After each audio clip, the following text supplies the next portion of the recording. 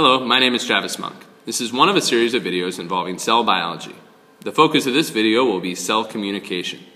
Cells communicate by sending and receiving signals. Signals may come from the environment, or they can come from other cells. The basics behind cell communication, as well as the different ways that this cell communication can occur, as shown in the image below, will be the emphasis of this video. In order to begin cell communication, chemical signals must be transmitted across the cell membrane. Sometimes the signal itself can cross the cell membrane. Other times, as shown in the picture to the right, the signal works by interacting with receptor proteins that contact both the outside and inside of the cell. Receptor proteins on the surface of the cell membranes are very specific to different types of molecules. Notice that only hexagonally shaped proteins, shown in the picture below, would fit properly onto this specific receptor.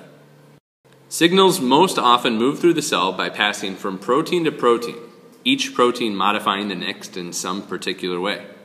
Collectively, the proteins that relay a signal to its destination make up a signaling pathway. Once the signal reaches its target molecule, which is usually a protein, it works to change the behavior of the cell. Depending on the signaling molecules involved, the cell can respond in a variety of ways, as shown in the picture below. Sometimes a large molecule might be broken down. The cell might signal the release of the contents of some vesicle to the outside of the cell. The cell's shape might change, or a gene could be turned on or off. The possibilities are really countless. There are lots of different forms of cell communication that can occur. In juxtacrine signaling, cells make physical contact with one another when sending a message.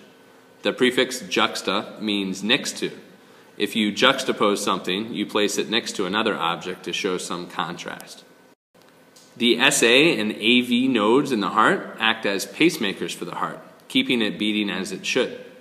These nodes make direct contact with other cells and transmit their message through juxtacrine signaling.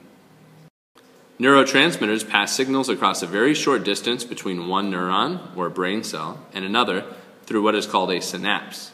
This would be an example of the second classification of cell signaling covered in this video, called paracrine signaling. The last classification of cell signaling is endocrine signaling. The endocrine system in the human body passes chemical message in the form of hormones. One characteristic of this type of signaling is that there is a considerable distance that the chemical messenger travels. Hormones are passed great distances in the human body by moving along through the bloodstream. To reiterate, cell communication is a very important process. It begins with the cell membrane, where a signal is received by the cell in a process called reception. This chemical signal is passed along a pathway in a process called transduction. Finally, that pathway ends and some aspect of the cell is affected in a stage called response. This process can occur cell to cell, or involve the passing of chemical messengers from one end of the body to the other. That is the end of this video involving cell signaling. If you're interested in learning about any more topics in cell biology or any other themes of biology, please subscribe to my channel. Thank you.